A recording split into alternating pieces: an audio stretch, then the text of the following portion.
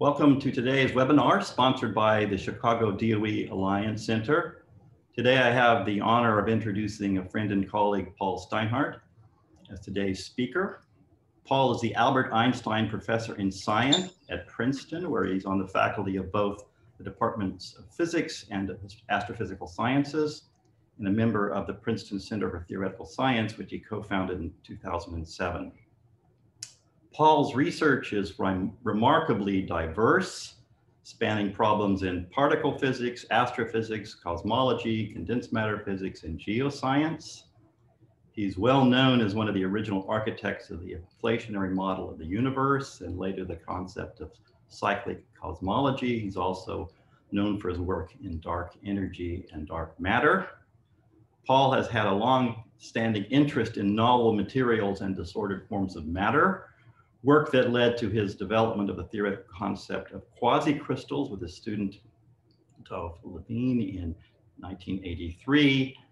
Based on Penrose tilings, this revolutionary concept for condensed matter was established experimentally about the same time by Dan Shechtman and his colleagues. And Paul's subsequent work showed the importance of extreme conditions in the synthesis and stabilization of quasicrystals in experiments that also involved, in a small way, a collaboration with our group.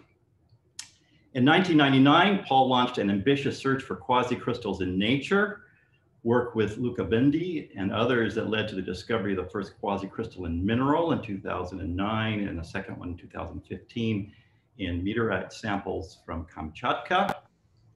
He's also the co-inventor of icosahedral photonic quasicrystals and has discovered new classes of photonic materials.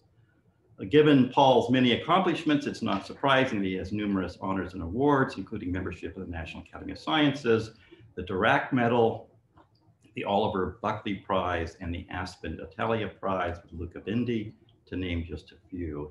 His BS is from Caltech and his master's and PhD are from Harvard.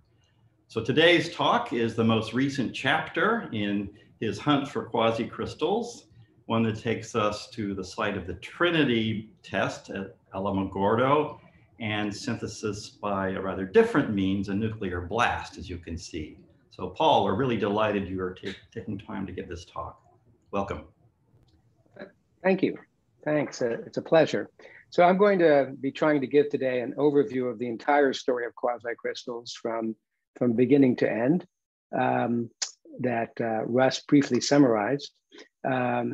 In settling the title for this talk, I tried to make a title, since there wasn't an abstract to go along with it, I tried to make a title that described pretty much what we'll be covering, working it out with Russ. But if you had asked me for what title I would naturally give this talk, it would be something more like what it's not wanting to give me. Okay, the improbable search for the impossible. Because this is more than the story about science, it's also a science story, how science got done. And it's such an unusual story, along with the unusual science, that I think it's worth telling both at the same time. And you'll see what I mean by improbable and impossible. There'll be improbable twists and turns occurring over and over again, and impossible barriers to overcome, and all kinds of interesting sidelights along the way that one has to encounter in order to make progress in this subject. So some of the examples of things that had to be encountered along the way are let's see, now this thing is just not advancing for me. Try it this way. Our super plumes. We had to find a missing Dutchman. There was Tim the Romanian. There were smugglers. There's KGB agents, bears, lots and lots of bears.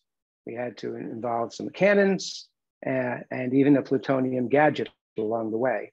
And so while this subject and this story at times will seem a little crazy, why were these people working so hard to make progress? Why were they sticking to the subject, even though at various times there would seem to be these impossible barriers? My simplest answer to that question is, imagine that someday you were involved in some sort of research subject which involved topics like the ones on this list here. Once you started, how could you ever let go of such a subject? So that is really what was driving us, a combination of science, scientific curiosity, and also sort of going all in after a certain point and chasing after this subject, given all the strange encounters that we had along the way. But let's begin with the basics of the subject itself, the idea of quasicrystals. So the idea of quasicrystals was first introduced to the broad science community in 1984 as a result of a combination of an experimental discovery and a theoretical discovery. The experimental discovery was of a material synthesized in a laboratory consisting of roughly 6 parts aluminum, 1 part manganese, made by rapid quenching from a liquid. And what Dan Shechtman and his colleagues, Elam Black, Denis Gradius, and John Kahn discovered was this strange material produced diffraction patterns when you tried to make an electron diffraction pattern, made an electron diffraction pattern that diffracts electrons like a crystal, but with a symmetry that's impossible for crystals. So on the right is the diffraction pattern which they reported. And as you look at it, at first you might think it's crystalline because it contains what appear to be sharp spots.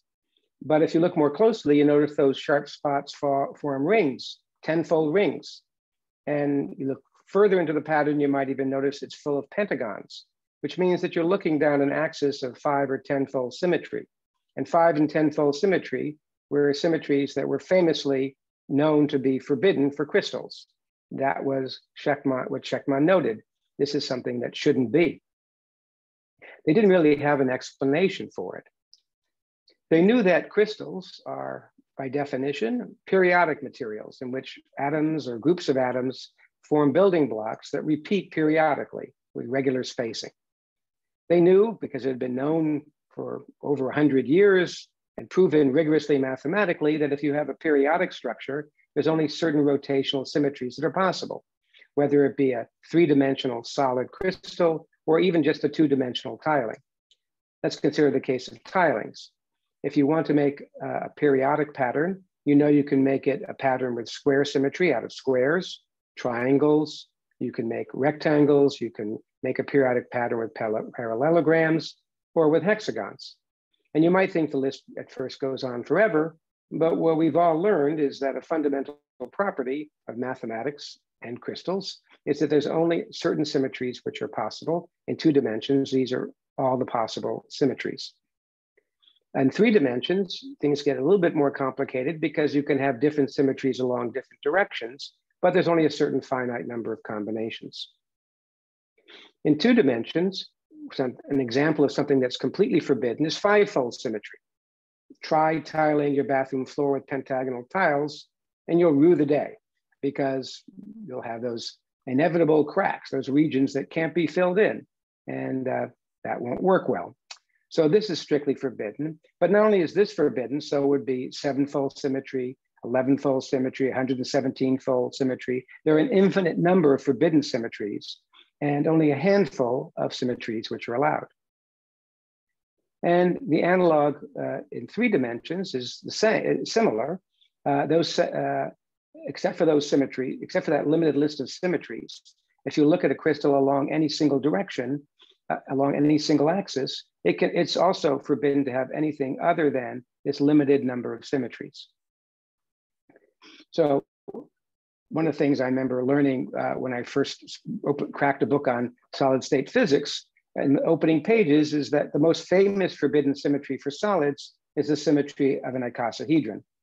Icosahedron is a platonic solid, shown on the right there, made of 20 identical triangular faces. It has identical edges and identical vertices. It also has the same symmetry as a soccer ball, so you can think of it as a soccer ball. But the important point about it is that it's full of 5-fold symmetry axes. It has 6 independent ones. They would correspond to axes running through the centers of opposing pentagons in my soccer ball. So this is not just once forbidden, but it's 6 times forbidden. It is the most forbidden symmetry for a solid, or was thought to be. Because in fact, when Shechtman and his colleagues rotated their sample along different axes, they discovered that it had exactly this symmetry, the symmetry of an icosahedron, the most forbidden symmetry of all.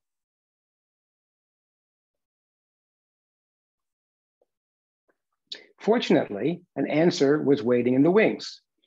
For several years, my student, Dov Levine, and I had been hypothesizing or exploring a hypothetical possibility of a new form of matter that we called a quasicrystal. The idea was to see if we could make forms of matter which violated the laws of symmetry by relaxing the condition that one has periodic order and replacing it with the idea of quasi-periodic order. Now, in English, the term quasi-periodic has the unfortunate characteristic that it gives the notion to most people that it means sort of periodic. Mathematically, though, that's not what it means. It means it's actually a discrete sum of periodic functions where the ratios of the periods are an irrational number. So it means something rather specific and predictive. It's a predictable pattern. You can write down a formula for it. It's just not expressible in terms of a single periodic function. And what we showed is that if you relax the rules from periodicity to quasi-periodicity, symmetries that were impossible for crystals are now possible for quasi-crystals. In fact, every symmetry that's impossible for crystals, an infinite number of them, are now possible, that were possible for crystals, are allowed for quasi-crystals.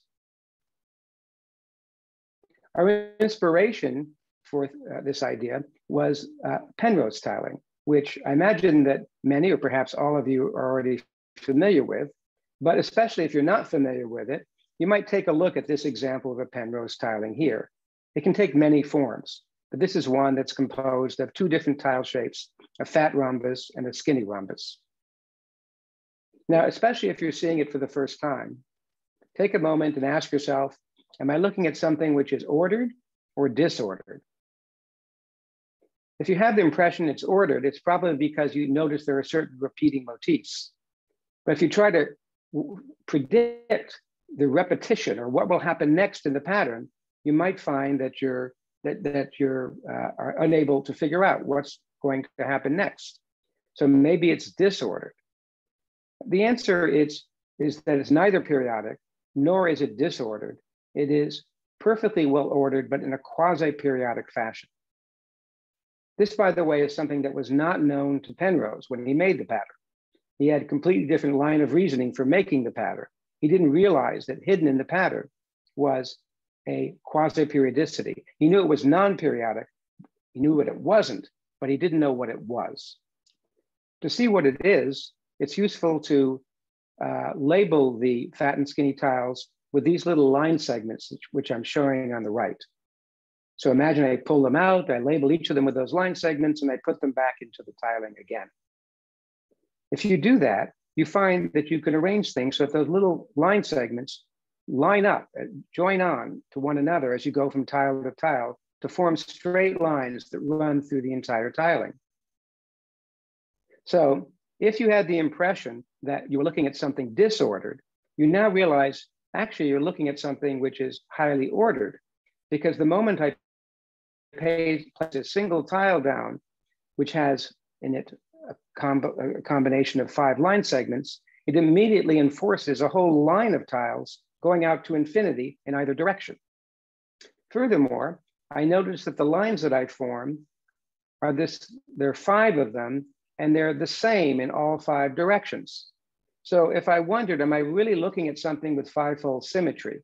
I might think that because I see these motifs with 5-fold symmetry. I now have no doubt because I can see they're related to these lines, which definitely have 5-fold symmetry because there's 5 equivalent parallel line sets along each of the edges, aligned along each of the edges of a pentagon.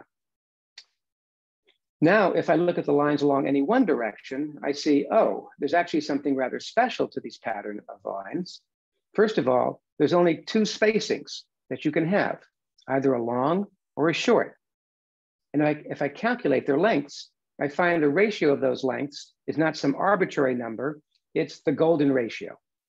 1 plus the square root of 5 divided by 2, or 1.618 ... So very special in that sense. And then furthermore, if I follow the sequence of long and short intervals, long, short, long, short, long, long, short, etc., I might think at various points it's about to settle into some regular repeating pattern, but I find that the pattern always breaks.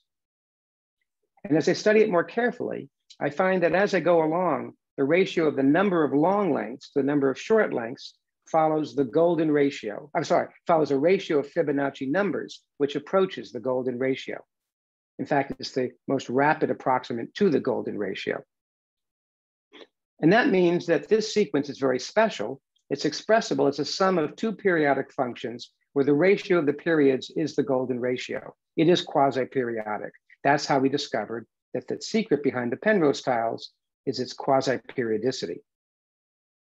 And that explains how you can have five-fold symmetry, because you violated one of the laws of crystallography, and yet you can still have something which is well ordered.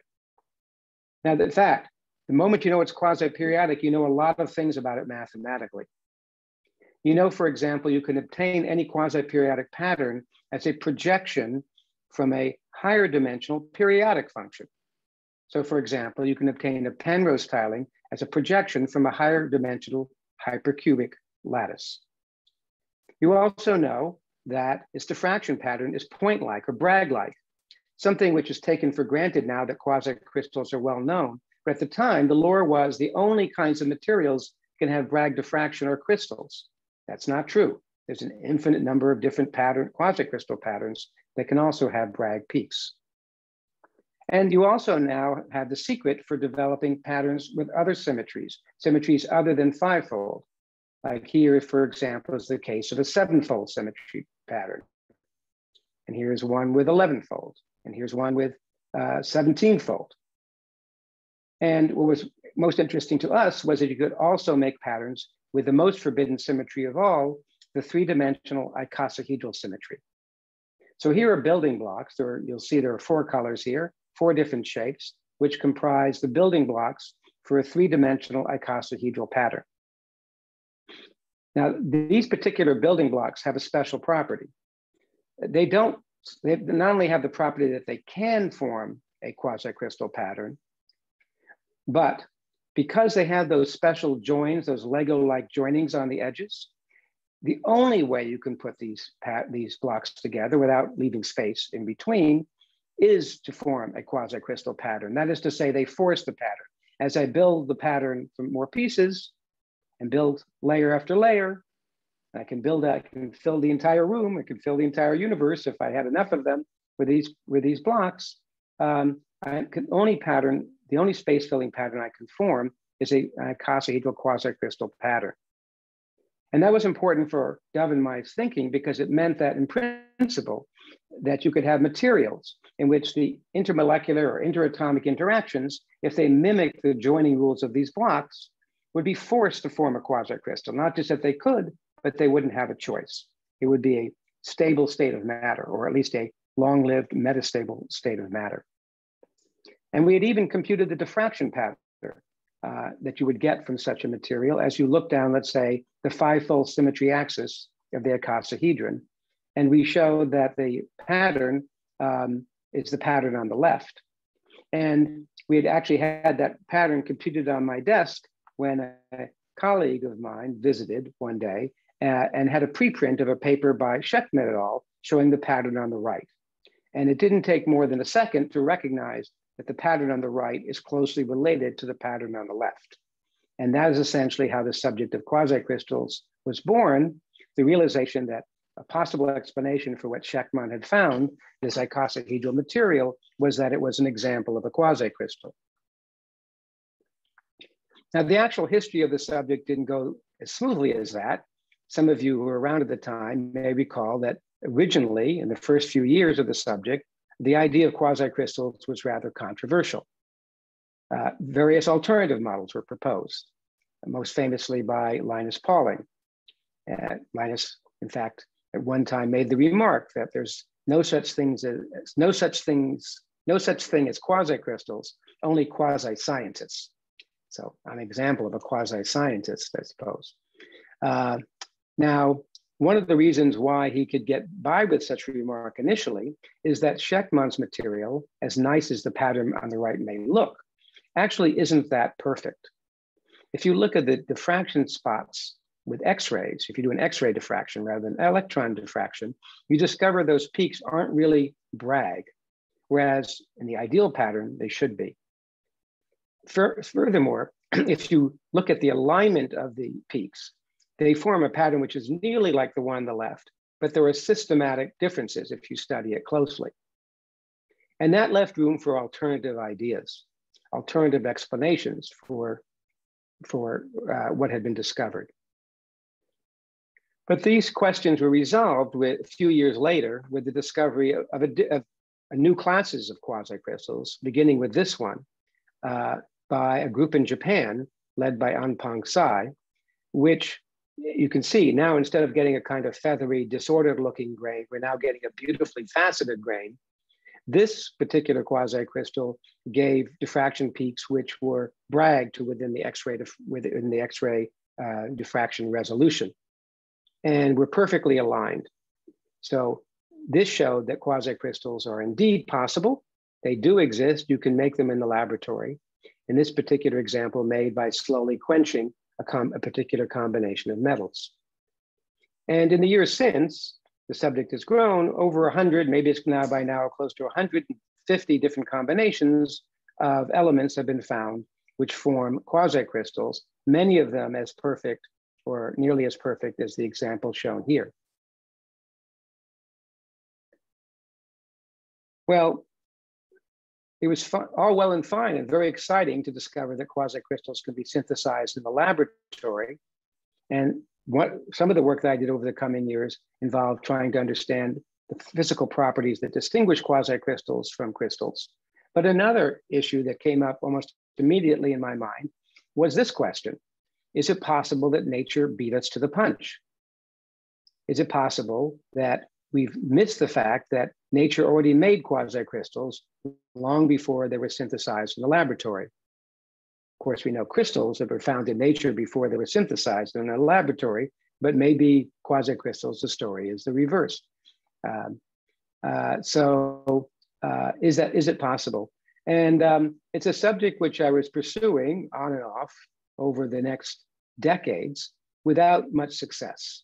I could talk for a long time about all the interesting failures along the way, but I will skip that in order to keep this talk within the allotted time and skip to a point 23 years later when I received an email from this fellow, Luca Bindi, who was at the time head of the Division of Mineralogy at the Museo di Storia Naturale at the University of Florence. I had never met him, he had never met me, but he had read about a paper in which I and my colleagues had discussed searching for natural quasicrystals in a systematic way we might do it, and he wanted to join the search. Now, what I didn't know when I first got this email was that Luca had two remarkable properties, or I'd say more than two remarkable properties. First was that he immediately became as fanatical about this subject as I was. So even though we faced a lot of challenges over the next few years, it was he who was always at the side, brainstorming and how to get around one impossible barrier or another. Secondly, he's a remarkably talented mineralogist, not only with good eyes, but also with good hands. He's able to do things on micro scale, which just with his hands and needles that most people can't accomplish. And then the third thing is, it turned out that so happened that in his museum, he had a material which I didn't have recorded in any of the catalogs of minerals that I had at hand, but he had a sample of, which he pointed out might be of particular interest. I should say it took a year of interaction before this occurred because there were a lot of failures over that next year. But finally, he pointed out this particular material that was in the basement of his museum in a set of drawers, part of a collection of thousands of other micro-mounted samples. This one was labeled Katirkite and described itself as having come from Katirka in the Koryak Mountains of Russia. The sample is here in this box compared to a 50-cent piece, and you can see it's rather small. Actually, it's not most of the stuff in the box. Most of the stuff in the box is essentially a putty holding the sample in place. The sample is the thing at the very tip. If we focus in on that, well, now it looks like a giant rock. Well, it's not a giant, but it is a rock. It's composed, you can see, it's not a pure mineral, but it contains a complex combination of minerals, some of them very familiar, like olivines and pyroxenes, but also the darkish material, which turns out to be metallic, a mixture of aluminum, copper, and iron. And then, thinking that there was nothing particularly special about this sample, Luca did what he had been doing for all the studies that we had been doing up to that point. He basically destroyed most of the material, forming from it just a few slices thin enough in which to do some electron probe studies. And when he did those electron probe studies, and you can see an example of the studies on one of these surfaces here, he found that the metallic material that inside the sample was a complex combination of at least 4 different combinations of elements. All the yellow points the probe showed had compositions corresponding to CuAl2. And that is the chemical formula for Katirkite, which the box claimed this was a sample of. So in fact, the sample labeled Katirkite really had Katirkite in it among the many minerals in there. Let me, as a slight digression, point out that was actually a piece of luck. Nowadays, when you go to mineral shows, there's a good chance, because of the fame of this story has achieved in the interim, that you will find samples of Katirkite being sold. But I should warn you, at least all the ones I've gathered or Luca's gathered and tested, we've never found one which actually had Katirkite in it. They were all fakes of one sort or another. But this one was not a fake. This one really had Katirkite in it. And not only that, it had those red points, which are copper aluminum, which is another mineral in the International Mineralogical Association catalog, along with Katirkite. So those are 2 already known minerals. And then it contained 2 other combinations, the green spots and the blue spots, which didn't correspond to anything in any mineralogical catalog that we knew. So what Luca did was carefully, using his handcraft and needlecraft, picked out those particular tiny grains, and you get in a sense what scale he was dealing on, and sent the grains to me at Princeton, where we could isolate individual grains, find one that was thin enough that one could do transmission electron microscopy on it. And it was on New Year's 2009, around 5 in the morning, that Nan Yao, our director of imaging at Princeton, and I met to check out whether or not there was anything interesting about this sample. And the very first place we looked at was this thin region in the upper red circle. And the very first thing that popped out within a matter of minutes was this pattern. Now, this is highly overexposed. When you actually look at the pattern in an electron microscope, all those big, broad spots are actually point-like. This is as perfect a pattern as ever seen for any material synthesized in the laboratory, much more perfect than, for example, Shechtman's original sample. Furthermore, when we rotated along different directions, we found it not only had this 5-fold symmetry, but it had the appropriate 3- and 2-fold symmetries at the appropriate angles that one could reconstruct a full 3-dimensional icosahedral symmetry. Then, when we measured its composition, we found it was 63% aluminum, 24% copper, and 13% iron. An amazing result, striking result, because, well, it may not be obvious to you, or you may not have noticed, but that's essentially the same composition as the first true quasi-crystal that was found by Anpong Tsai and his colleagues back in 1987. Except when Anpong Tsai made his material, he did it by carefully isolating the aluminum, copper, and iron, putting it in a closed container, letting it cool over a sequence of days until it made these beautiful quasi-crystallites, faceted quasi-crystallites. Whereas the material we were looking at was in these blue dotted grains over here, which are mishmash with a bunch of other materials, which under conditions that you'd never think to ever make something as complex as a quasicrystal. But there it is, there's the data. What did nature know that we didn't? Or what could this tell us about nature? These were the two questions that came to mind. So it could have been the end of the story. We could have simply celebrated and published the fact that natural quasicrystals existed. But instead, I found myself a few days later going up the street to meet Lincoln Hollister, who I imagine many of you know, a famous petrologist at Princeton University, who's been involved in many projects. Included among them is studying some of the first moon rocks to come back from the Apollo mission. And I explained to Lincoln the story that I've explained to you up to this point, and asked him the question that I just posed, which is, what is this telling us about nature, and nature telling us about quasicrystals? And after thinking a moment quietly, he said, well, I have to tell you that what you have there is, and impossible was his word. And that stunned me. And what do you mean impossible? Impossible is a word which I had encountered before in other studies in physics. And it was always a word that attracted me because I always felt there were two versions of impossible. And in fact, I began to say to him, but hold it, it can't be impossible because in fact, this has been made in the laboratory. And I can even show you examples of a sample of it. And he said, no, no, no. I'm not questioning whether there's a quasicrystal or whether or not quasicrystals exist at all, because I actually know nothing about quasicrystals. However, what you told me is that you have an alloy, which is a mixture of aluminum, iron, and copper, metallic aluminum, iron, and copper. And metallic aluminum does not occur in nature because aluminum has such a huge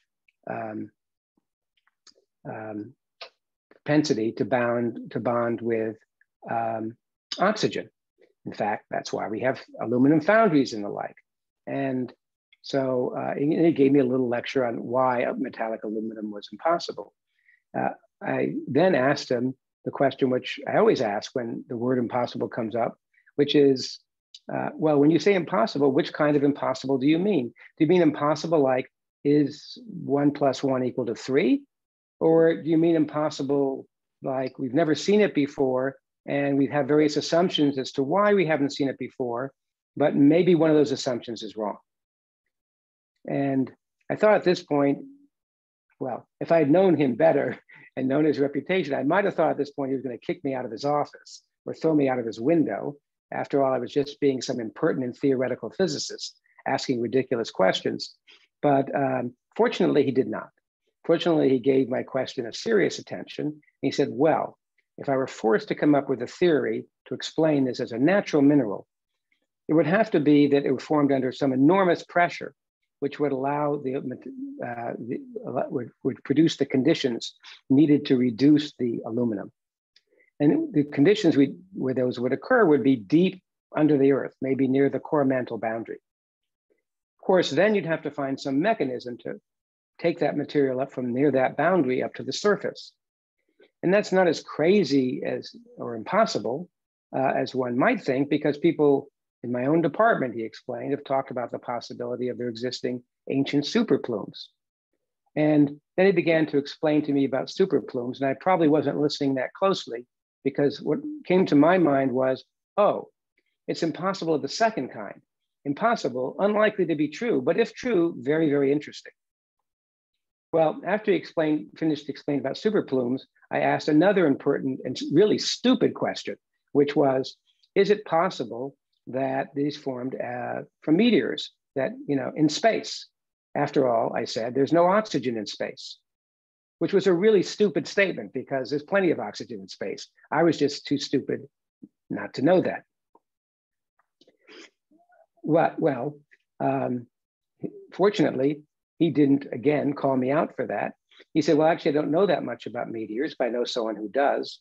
And a week later, we went to visit Glenn McPherson, who's the head of the Division of Meteorites at the Smithsonian Institution, to discuss meteorites.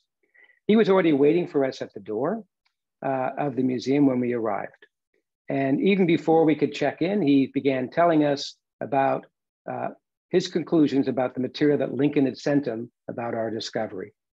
And he wanted to tell us right off the bat that we had there was definitely impossible. Couldn't be meteoritic. He knew about meteorites of all kinds. There was no meteor which would have this material in it, nor there were many other properties in the meteor which would be about the meteor that seemed to be inconsistent with it being natural. And he lectured us, or me, with Lincoln listening, for about the next 3 hours about all the various reasons.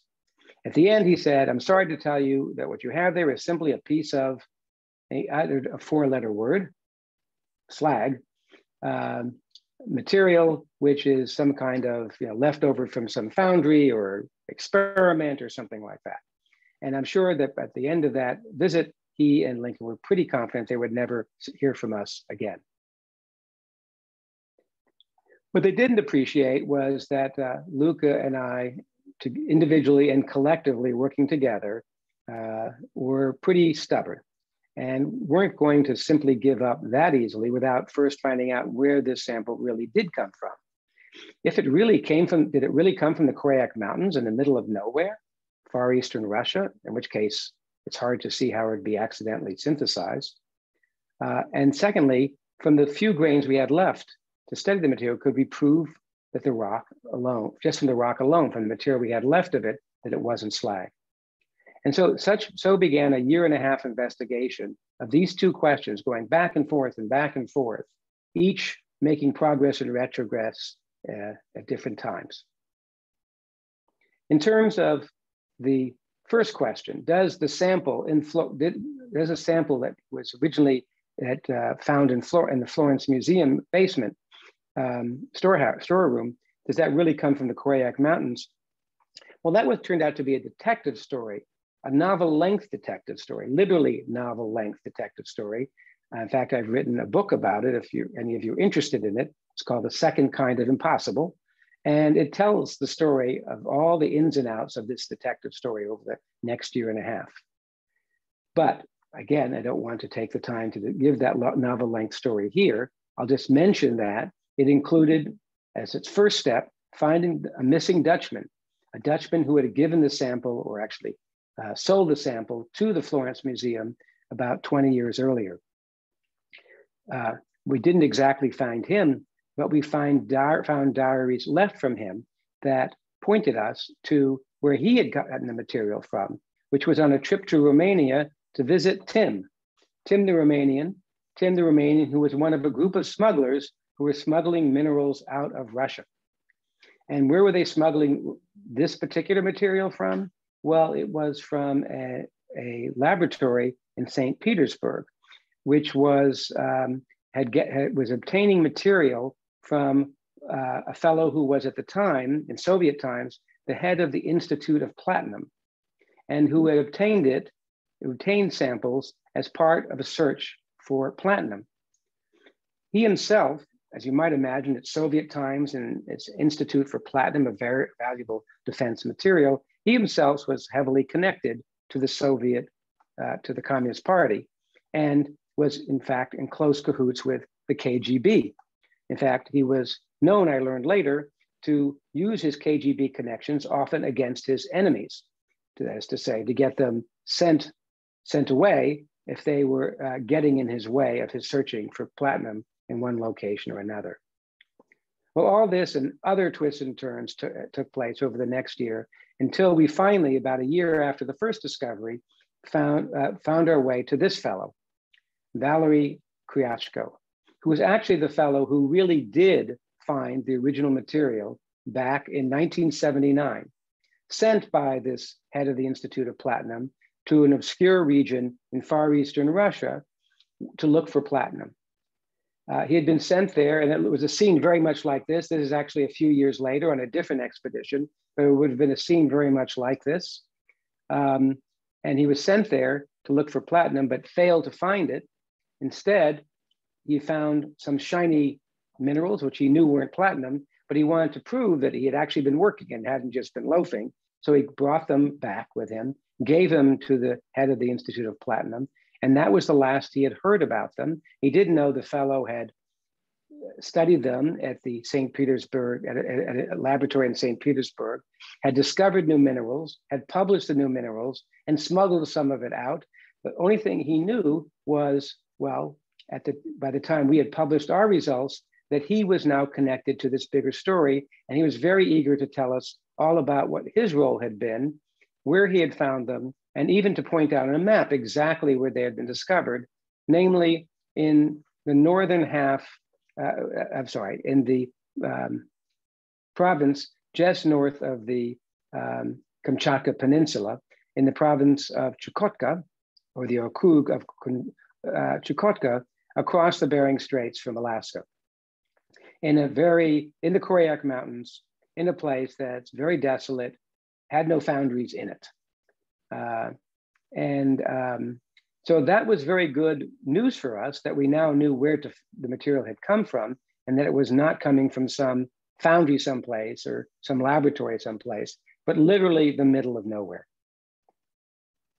In the meantime, we were trying to work on this rock, or I should say these grains left from the rock, to see what we could learn from them. And in the process, we discovered a number of that these few grains contain complex combinations and heterogeneous combinations of all kinds of interesting minerals aside from our quasi-crystal. They included, for example, aerensite, which is an rare iron-rich form of ringwoodite, which only forms under high pressure. Those little ladders you see on the left, these rivulets of ladders, are regions in which mineral melted for some reason, and after remelting, it formed those ladders, which are alternating rungs of aerensite and amorphous silica. In order to form those, you had to reach high temperatures and high pressures which were, on the order of gigapascals or higher. Similarly, we found another interesting grain, the grain on the right, which turns out to be a grain of stishovite, a grain that only forms under ultra high pressures, and which, again, similar on the order of 5 to 10 gigapascals. So it's only a high pressure material. And within that material, it was included, that's what you're seeing at the bottom, totally included a grain of quasi-crystal, of the same quasi-crystal. So now we knew that our quasi-crystal had to form under a condition which involved ultra high pressures, not the kind of thing you're going to find in a foundry or in a typical laboratory. So that what we were seeing over and over again was signs that this material that experienced pressures, 100,000, 50 or 100,000 times atmospheric pressure, highish temperatures, at least greater than 1400 degrees, and the distribution of material and temperatures and pressures was highly heterogeneous.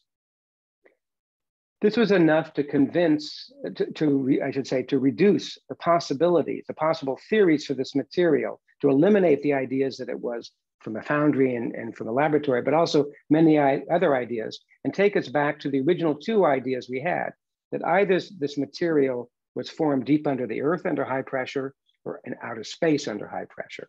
And to resolve that, we joined with John Eiler and Yunbing Guan at Caltech, who used their ion microprobe to measure the oxygen isotopes in our sample of the different minerals in our sample to see if they would instruct us where our sample had come from. And it took a summer of measurements to come up with results, but when they came out, they were outstanding. Every mineral gave exactly the same conclusion, which is our material was definitely extraterrestrial, corresponding to a meteoritic isotopic rare isotope combinations. In fact, not only was it an extraterrestrial, not only was it an asteroid or meteoroid, but it was an asteroid of a particular type, a CB3 carbonaceous chondrite, the kind of asteroid that was formed, or at least parts of it were formed at the beginning of the solar system, around 4.5 billion years ago. Our goal had been to find something that was older than 1982, the time when Schachmann first saw his quasicrystal in the laboratory. At 4.5 billion years, we more than exceeded our goal. Now, when the data was shown to Glenn McPherson, our meteorite expert, we were keeping on board. We kept Lincoln and Glenn on board because the goal was to see if they could convince us or we could convince them. The moment he saw the data, his view turned 180 degrees. There was no doubt in his mind that what we had here was meteoritic, and no doubt in his mind that he wanted to study more of this material. Unfortunately, as I had to inform him, that was impossible because every bit of material had been used up to this point to get to the information we already had. The only place you could possibly imagine looking for it, more material, would be where the original material was found, which Valery Kryachko had told us was in Chukotka. But just because he had found a few grains in 1979 doesn't mean you're going to find one in 2011 or 2010. That would be a kind of crazy thing to even try. And anyway, it's impossible because you'd have to get permission from the government, you'd have to get permission from the Russian military, you'd have to get permission from the Russian FSB, the modern equivalent of the KGB. Chukotka is a forbidden region even for Russians. They need special permits to go there. So you're also going to need permissions from the local government and the local military, the local police, and on and on and on. And by the way, you also might need some money in order to accomplish the task. So you pile up those list of things, and it's obviously an impossible and even crazy thing to attempt to do. Yet, here are the crazy people attempting to do it. Here's July 22nd, 2011, us gathered. It's 5 Americans, 7 Russians, an Italian, Luca in the middle, and in the very middle, at the bottom there, even a cat. We're not even a single species going. And preparing to go on our trip across the tundra to the site where the original quasicrystal that was found in Russia, that was found in Florence, had originally been discovered by Valery, who is the third from the right in the picture that you're seeing there. I should say, as a personal note, all these people had a lot of outdoor experience, most of them geological experience, most of them expeditional experience, except for the leader of the expedition, the one fellow who really didn't belong here, the theoretical physicist who works with chalk and pencil and paper for most of the time, and maybe a computer, but doesn't go out on expeditions like that. In fact, this particular guy had no outdoor experience. He hadn't even camped in his backyard before. Fortunately, he had lots of people to provide support, especially his tent mate, and his tent mate is this fellow. And his name, he actually shares the last name of the guy in the first oval. That's my son, Will, who at that time was a geoscience major at Caltech, just graduated. He's nowadays a postdoc in geoscience at UC Santa Cruz. And fortunately, he got to lead me and show me the ropes, which led to, as you can imagine, any of you that have children, lots and lots of fun for him and lots of good jokes for him. The expedition was quite an adventure. I'm not going to go into a lot of detail in it, but just to give you some impression, this is what it was like to cross the tundra.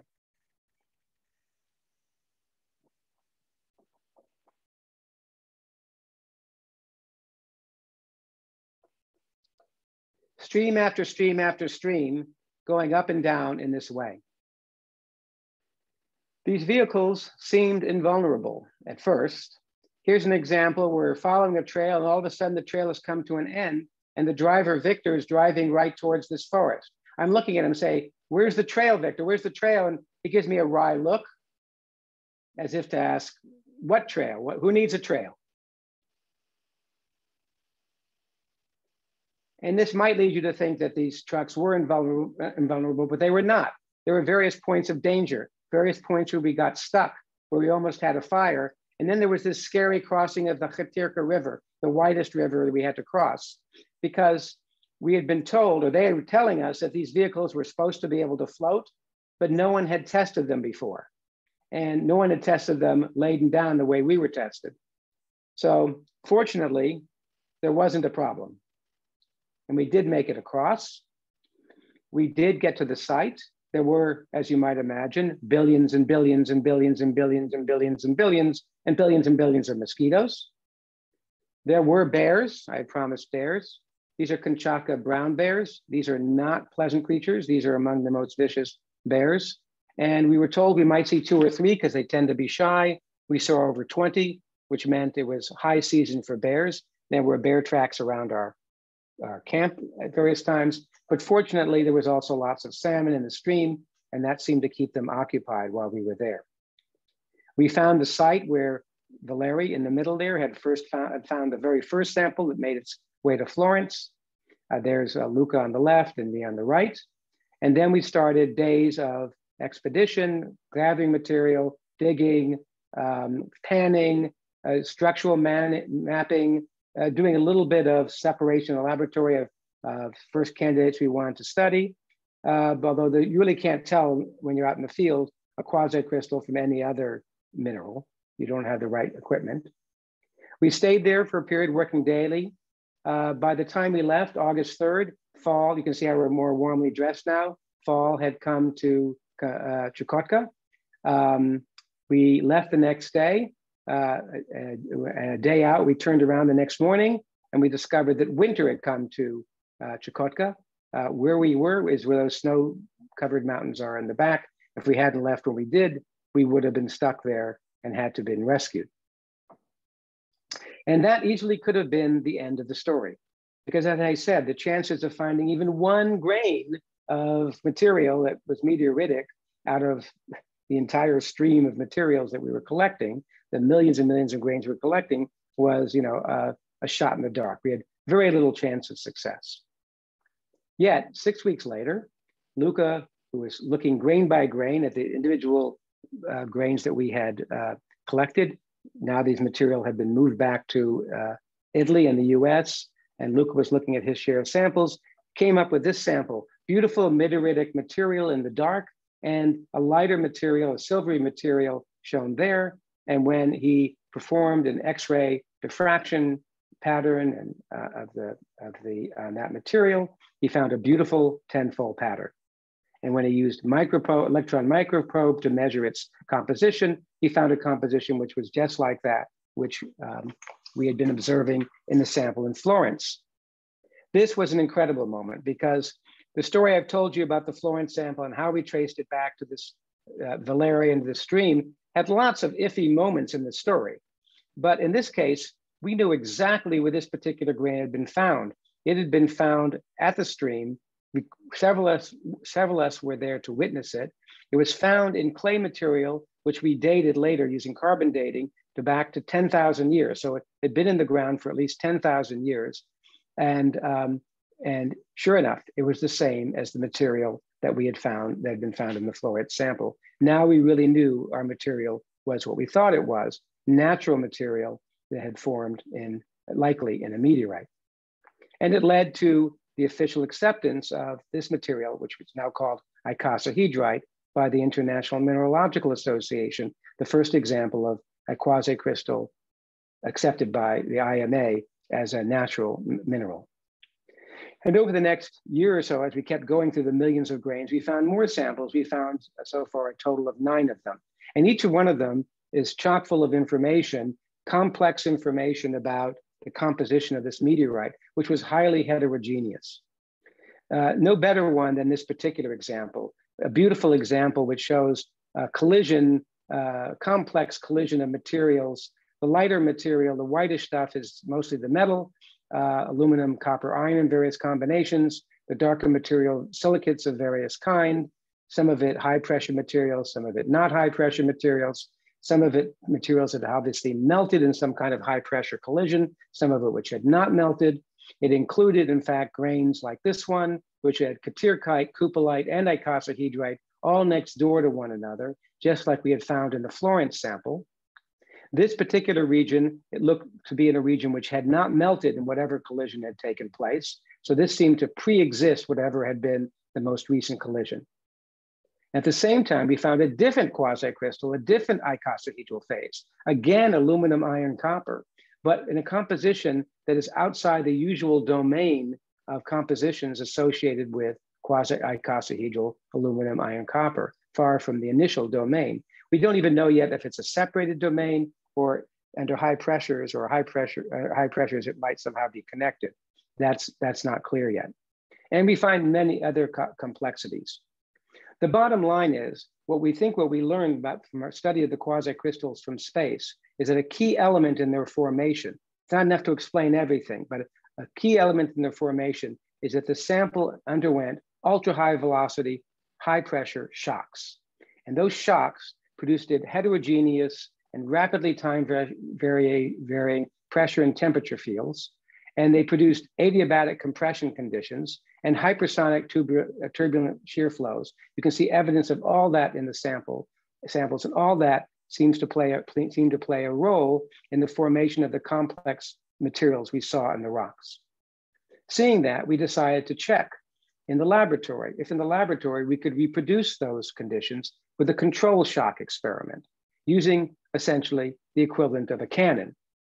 So these pictures are from Tom Aaron's laboratory at Caltech, and working with Paul Asimo in that lab, and well, he calls it a gas gun, but I like to be more dramatic and call it a cannon.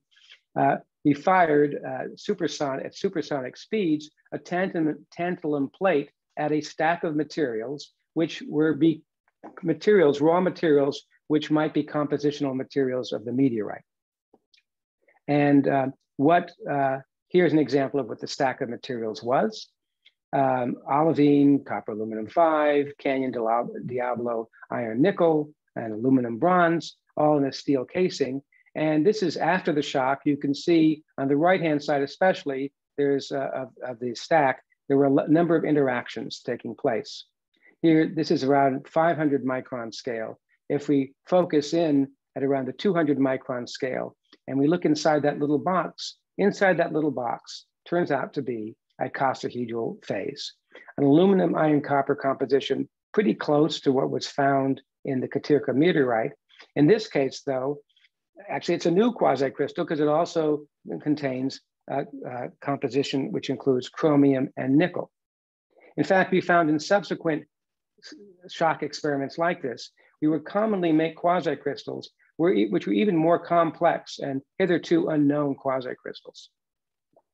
What they all had in common was that in this experiment, the pressures were at around 14 to 21 gigapascals. And again, you can see the materials we make are highly heterogeneous.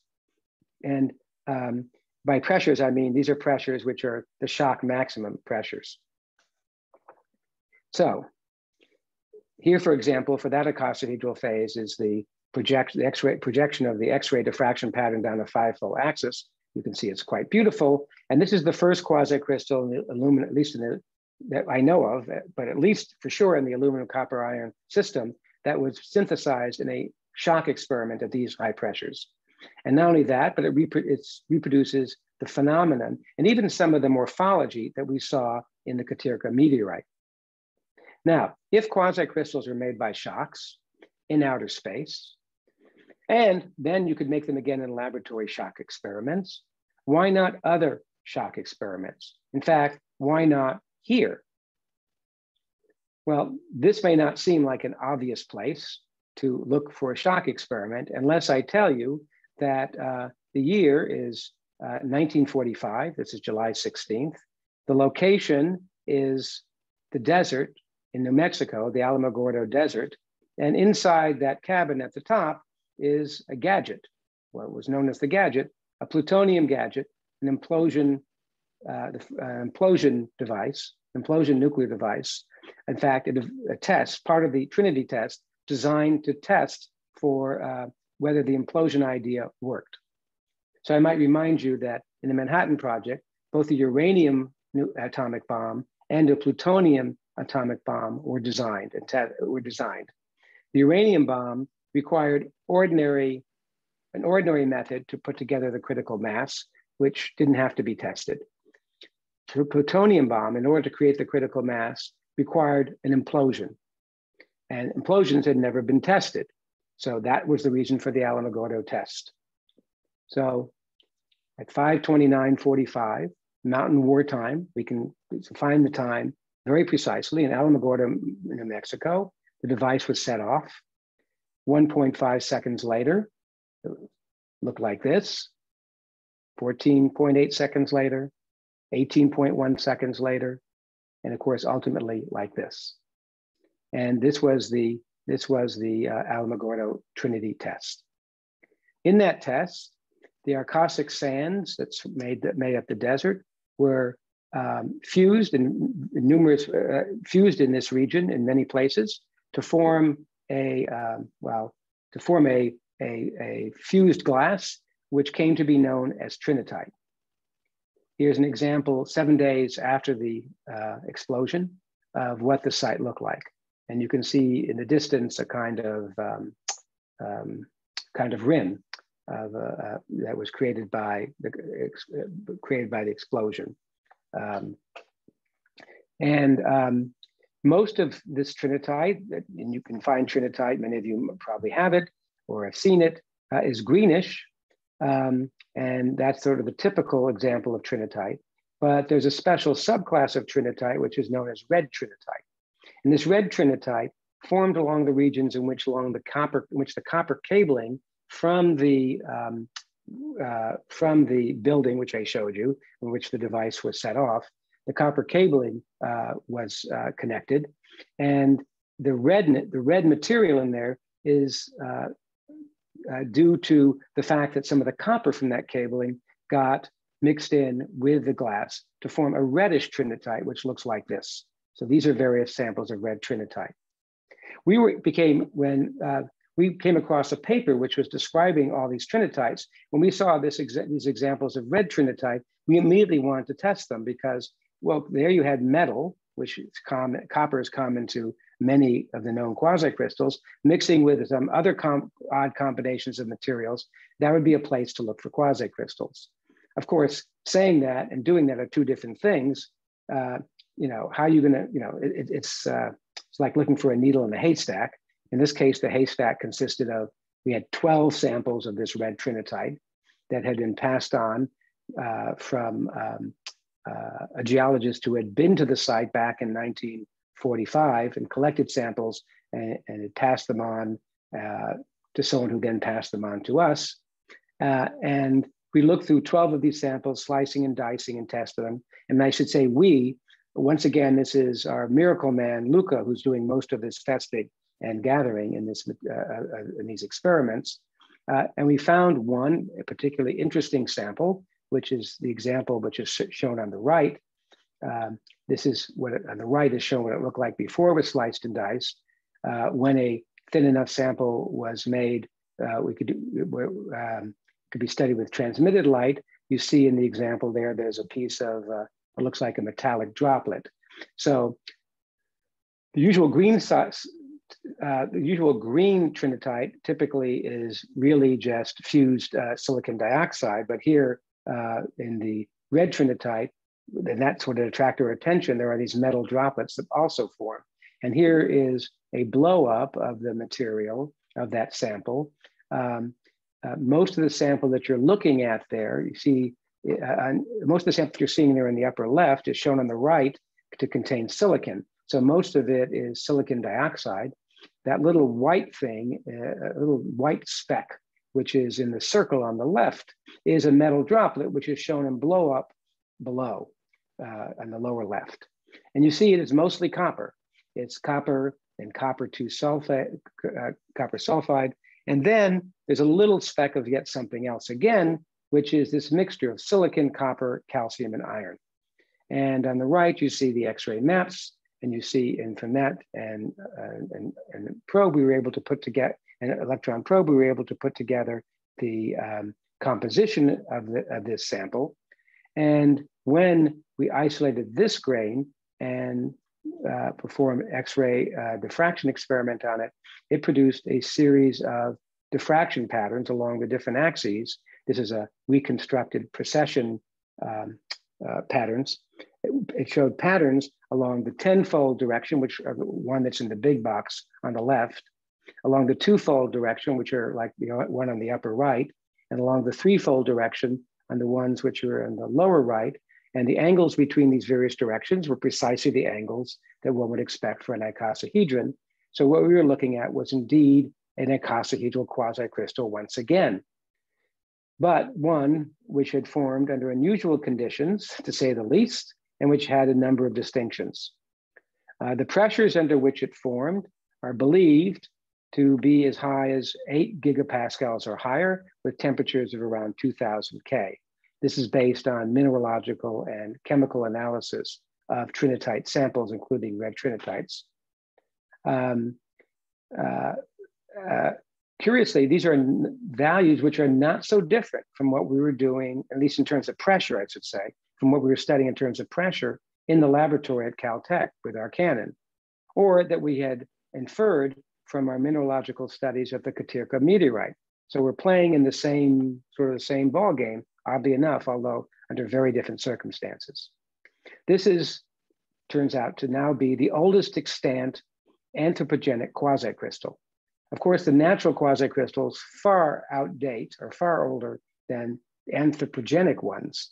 But up to this point, we thought the oldest anthropogenic ones were the ones that Sheckman and his colleagues had synthesized in the 1980s. This is about more than 25 years earlier. So this is now the world record holder for anthropogenic quasicrystal. It's the first report of a quasicrystal with this chemical composition. Nothing close to this chemical composition has been seen before. In fact, it's the first report of a quasicrystal which is dominantly silicon. So that's there's a number of firsts. And through that, it suggests a number of, through this and the other studies we've done, it suggests a number of new directions of study in terms of quasicrystals. We might wonder why we haven't seen more quasicrystals already scientifically in nature or in the laboratory. And it may be that a route to making quasicrystals involves shocking. Because shocking, among other things, seems to allow us to strip materials or elements which normally bind to oxygen, like silicon and aluminum, and unbind them so that they form essentially metallic bonds with other materials. This allows various new combinations of minerals you wouldn't normally see at room temperature and room pressures, or even in high pressure anvil experiments. So these shock environments seem to be advantageous for forming quasicrystals. We have various ideas, I'll say fuzzy ideas why this may be so, but this is enough to suggest a series of new experiments that we are pursuing. Also, our experts in nuclear forensics tell us that the fact that you find this quasicrystal here in this test suggests that looking for them and minerals, other quasicrystals and other minerals may be a new approach to add to our the tools of nuclear forensics. So there's a lot of things that have been learned from this adventure so far. You might ask, is this the end? Probably not, but it is the end of the talk. I think I will stop here and ask for questions. Thank you, Paul, for a wonderful talk. Wonderful story. Thank you.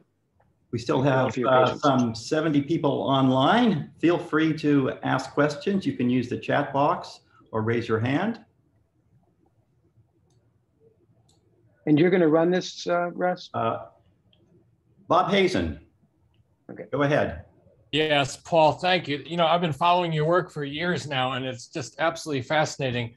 I do still have a question. I'm moving to a place where I can turn on my visuals here. Yeah, has there been any further sort of understanding of the chemistry of these weird alloys? I mean, it's not just that you have copper and aluminum and other elements, it's that they're very reduced, but those are elements that don't typically occur together in geological environments. So has there been further understanding from a nebular condensation point of view or some other aspect about that? Thanks for the question, Bob. Yeah, it's always good to talk to you. I would love to say the answer is yes, but I'm sorry to say that remains a mystery to us. We've eliminated some possibilities along the way.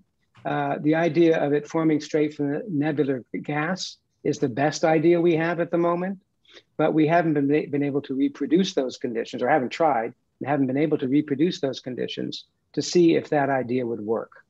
So that's definitely a mystery. How do you get that combination of materials together in the first place? those combinations of metallic materials, those combinations of elements together in the first place. I think what we are learning is that these shocks, whether we find them in the meteors or in the Cannon experiments or in the atomic tests, they do help in reducing, highly reducing conditions of by one means or another. Not that we understand that, but we observe that to be the case. And then it may turn out that once you've unleashed such materials and elements that way, that it's favorable for them to arrange themselves, to pack themselves in new combinations we don't normally observe in the laboratory, which would be quasi-crystalline ones. So in other words, as you might imagine, if you try to form allies with more and more elements, it might be harder and harder to form a crystal and easier to form a quasi-crystal. We have a set of sort of heuristic arguments along that line. And so maybe that's a connected part of the story, but honestly, that's part of the open mystery. Yeah, thanks very much. I think you're absolutely right. I think as you get these chemical complexity, then the quasi-crystal gives you a lot more packing options, but it's getting to a point where you have copper and aluminum in sufficient concentrations in a, right. They're rare elements relative to some of the things like iron and nickel. And so, it's a surprise. Thanks very much. I know you're going to keep working on it. Absolutely. Thanks, Bob. Good to hear from you. I think Roald Hoffman was next. Yeah, that's a great story. And I can appreciate the bears, having spent a couple of weeks in Kamchatka dealing with bears and using the salmon to distract the bears is exactly what we did. What was a little unclear to me is, first of all, how metallic are these quasi-crystals? I mean, you said you called them metallic without saying much about it.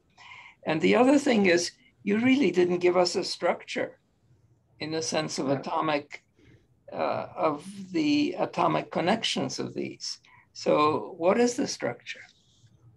Okay, so in terms of the metallicity, what I mean by metal is simply that they're metallic. I mean, they're not forming covalent bonds. They're forming metallic bonds, is what I meant by that. In terms of their electrical conductivity, these natural materials are going to be highly defected. So you're going to be dominated by defects.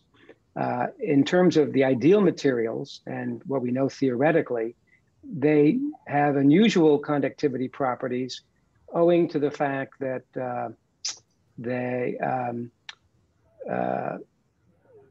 not periodic and they're not disordered. So if you were going to compare it to ordinary crystals, you would say instead of having a single band gap, where you might have a single band gap, you would have now many band gaps of ever finer size in the perfect state.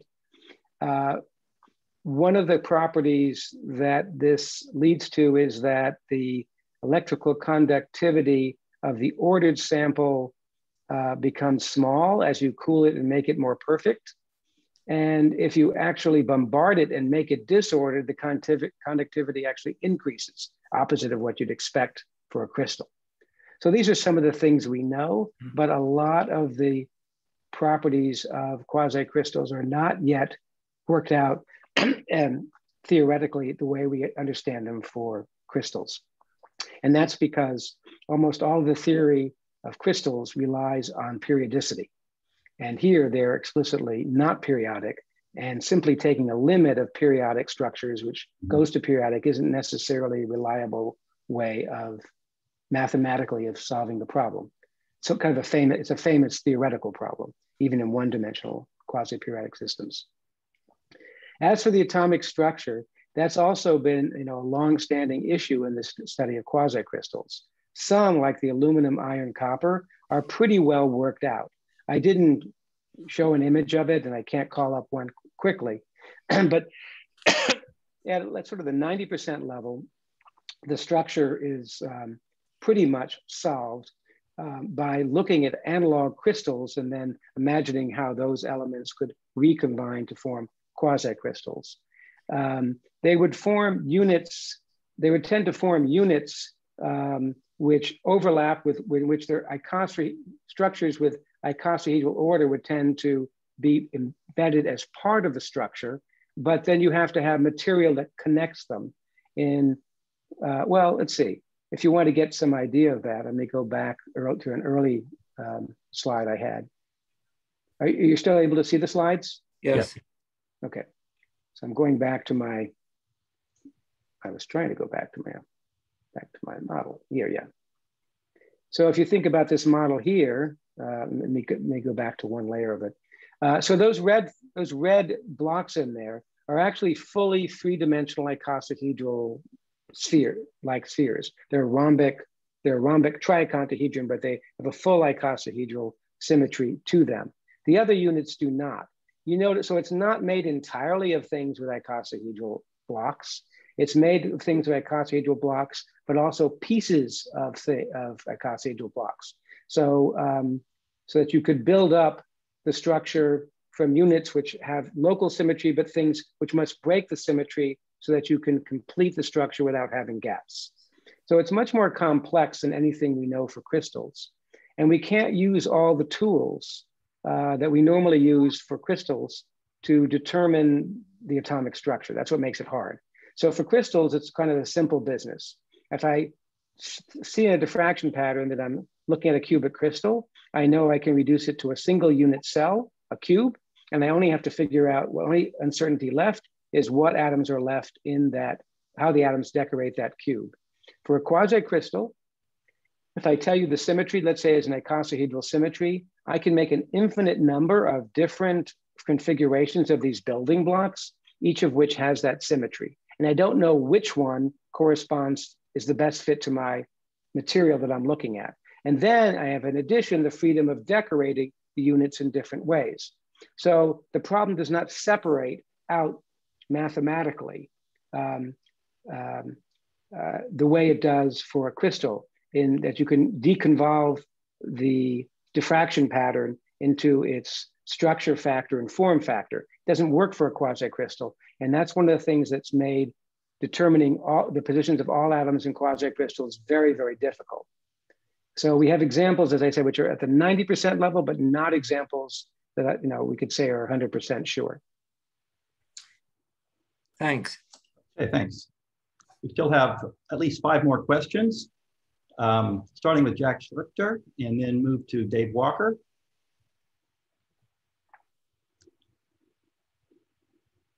Jack is asking, are larger quasicrystals impossible? Is that a type 1 or type 2 impossibility? That's a type 2 impossibility. In fact, it's a possibility. So some of them have been grown in the laboratory to to centimeter size. So it's just a matter of creating enough, enough material and growing things slowly enough. There's nothing that stops in principle from their growing. And the rate of growth is roughly the same as that for crystals of similar compositions. Mm-hmm. Okay. Dave Walker. Thank you. Thanks, Jack. Yeah. Thanks very much for a fabulous talk. That didn't even need music to make it entertaining.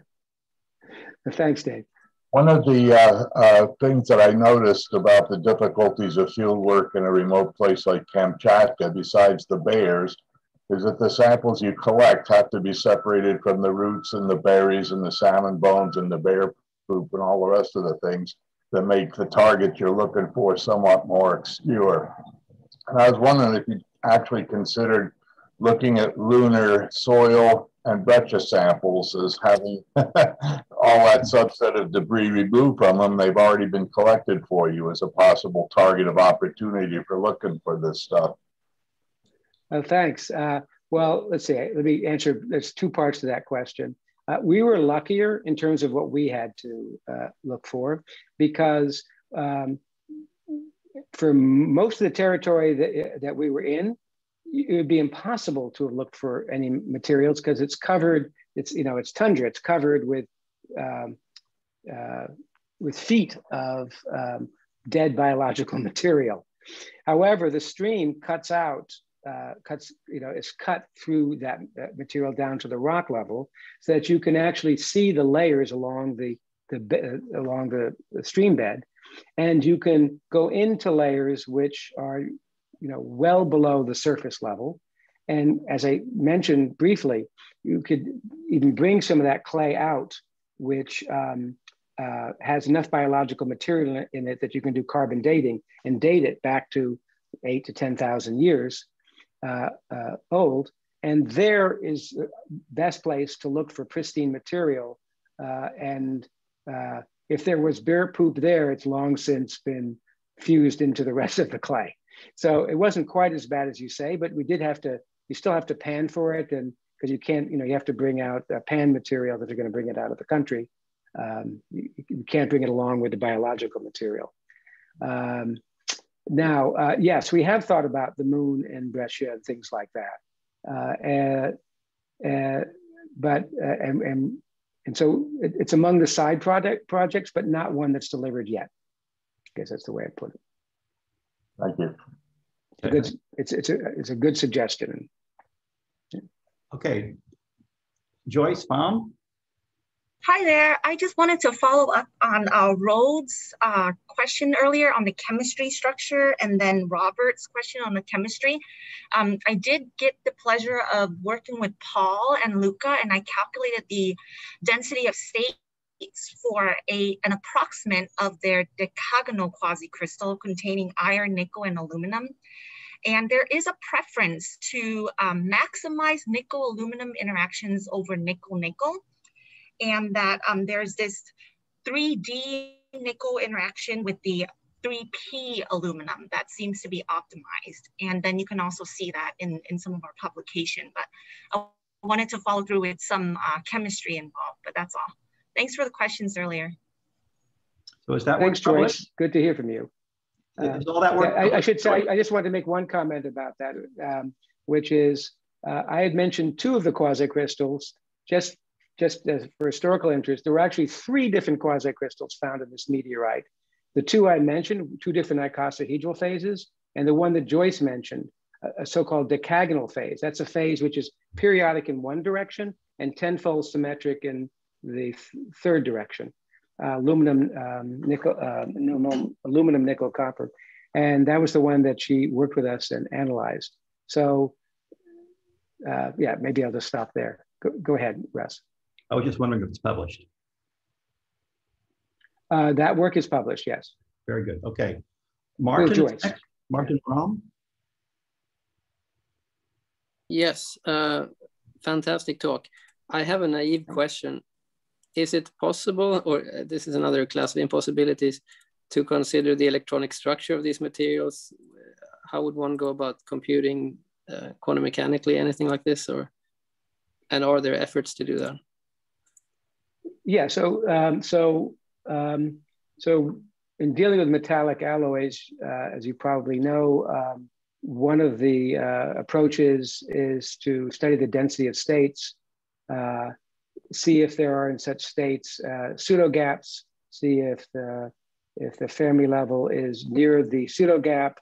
Those tend to, there are so-called Rothery rules that suggest that those are electronically favored. This is related to what Joyce was, somewhat related to what Joyce was mentioning. So there are arguments like that work for some systems and don't work for other quasi-crystal systems. Don't seem to be good enough for other quasi-crystal systems. On a separate line, which will sound very different. So part of the frustration is a lot of the tools that we use for studying electronic properties for crystals, we simply can't use that mathematics for quasi-crystals because you start by putting in the system in some large periodic box. But as an alternative, one of the things, this is what led me to be thinking about photonics, because the propagation of light, according to Maxwell's equations, through dielectric materials with very different composed of different dielectric materials. One of the properties of that is that the equations look a lot like the Schrodinger equation for electrons propagating through a metal. And what we have, propagating through a crystal, I should say. So we've done a lot of studies, both physical and computationally, for photonics, among other things, studying the formation of band gaps, photonic band gaps in these materials, which are interestingly both similar and different from the kinds of band gaps one gets for crystals. So there is work out there that you can look at along that line as well. Thanks a lot. Okay, thank you. Thanks for the question. There's a question from John Beloff. He doesn't have a mic, and it concerns nucleation. So he asks, can you please comment on the theoretical underpinnings to the ubiquity of icosahedral phases as opposed to nucleation of the more common close packed structures? And given that icosahedral fluctuations of supercooled liquids occur in simulations, is it known whether the icosahedral phase is the true ground state or a metastable one? I'll stop there.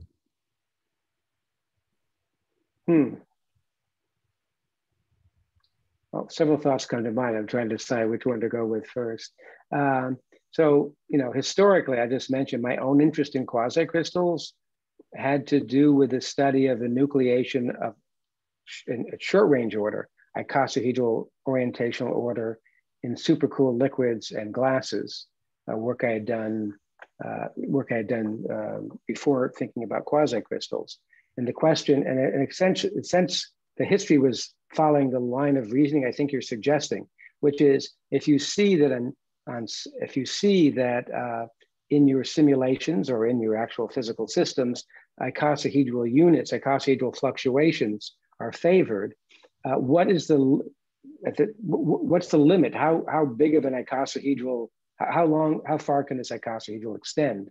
That was actually the question that I was trying to answer when we stumbled across the idea of quasicrystals. I was expecting to compute what's the maximal extent of icosahedral symmetry. And what we accidentally found is that when you allow quasi-periodicity, there is no such limit. It's infinite range icosahedral order.